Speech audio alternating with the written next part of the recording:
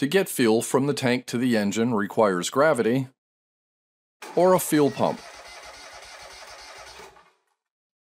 Gravity feed systems must position the bottom of the tank at least 3 inches above the fuel inlet on the carburetor, but no more than 20 inches.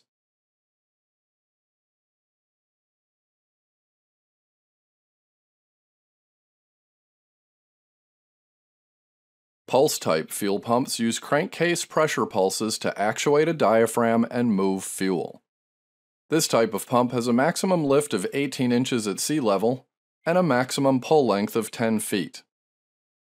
Increasing elevation will decrease the lift and pull lengths. Mechanical lift pumps are typically actuated by a rocker arm and are part of the rocker cover assembly. The rocker arm operates a plunger that cycles a diaphragm to move fuel. This type of pump has a maximum lift of 3 feet and a maximum pull length of 10 feet.